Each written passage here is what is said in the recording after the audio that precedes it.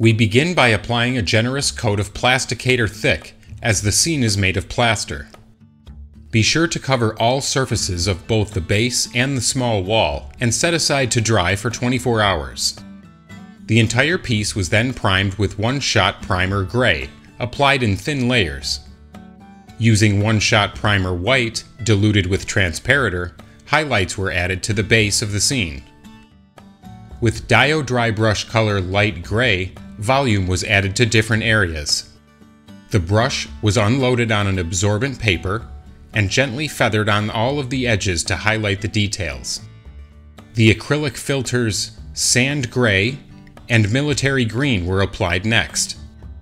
The Sand Gray filter was applied to the whole vignette, harmonizing the previous effects.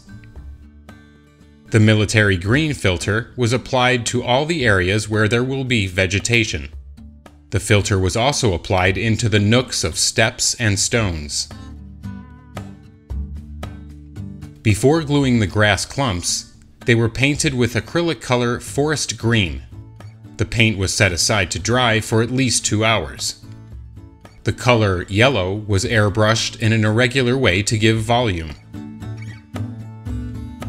Highlights were applied using Dio dry brush color Light Brick to add ochre tones by applying light brush strokes to the tips of the grass. The bushes were glued on the areas where the green acrylic filter was applied previously. To imitate damp, dank presence of moss and mold in this scene, the product Fine Bush, available on our website www.ammo.es, was used. The fine bush was crumbled by hand to obtain much smaller pieces. The moss was then glued onto the scene with ultra glue, diluted with a few drops of water. A synthetic No. 2 round brush was used to deposit the glue in the recessed areas of the steps and the joints of the blocks.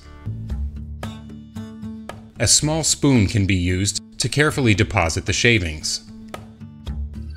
Allow the surface to dry for a few hours before removing the excess by turning the vignette upside down and tapping on the bottom a few times. The next step was to add ferns to the scene. Painting began with dark green. The base color was applied to both sides in extremely thin layers. Next, the color Yellow was mixed with transparator. This tone was used to work the outside of the leaves to give contrast and volume.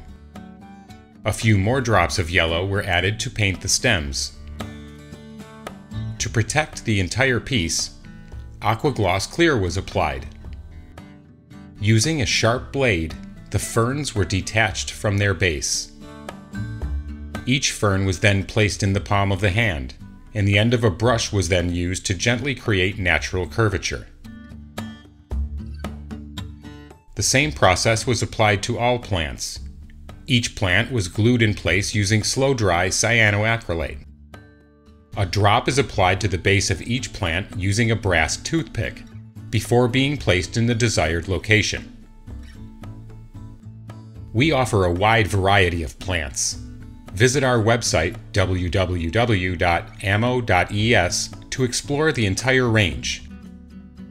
Next, small shrubs from the Fine Bush Early Summer set were placed. To add more contrast to the scene, spot washes of dark brown wash for green vehicles was selectively added. The wash was deposited in one well, and the enamel odorless thinner in another. The wash was only added where the vegetation and concrete meet, while at the same time imitating dirt on the ground.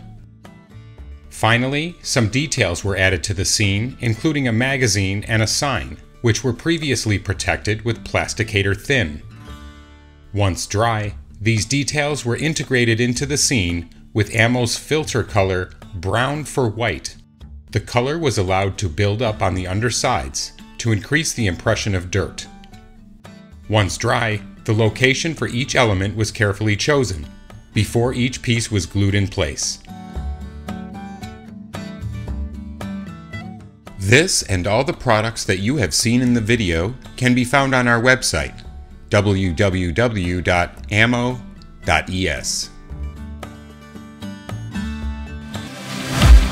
Discover many more videos on our YouTube channel.